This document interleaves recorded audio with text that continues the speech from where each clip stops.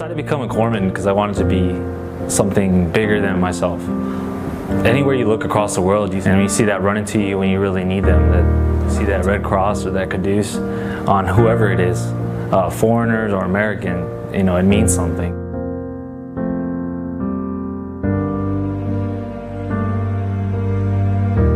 Just speaking from my own personal experience, you're just moving. It's not something that's really driving you. All you know is that, you know, your brother's down. That's your family. And in the day, if you don't do what your job is to do, you know, someone's gonna die.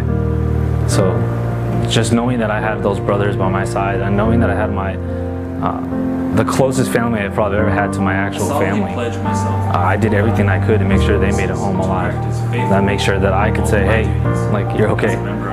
Everything's fine. Hold the care of the sick and injured to be a privilege and sacred trust. And will assist the medical officer with loyalty and honesty. I will not knowingly permit harm to come to any patient. I will not partake of nor administer any unauthorized medication. I will hold all personal matters pertaining to the private lives of patients in strict confidence. I dedicate my heart, mind, and strength to the work before me, and shall do all within my power to show in myself an example of all that is honorable and good throughout my naval career.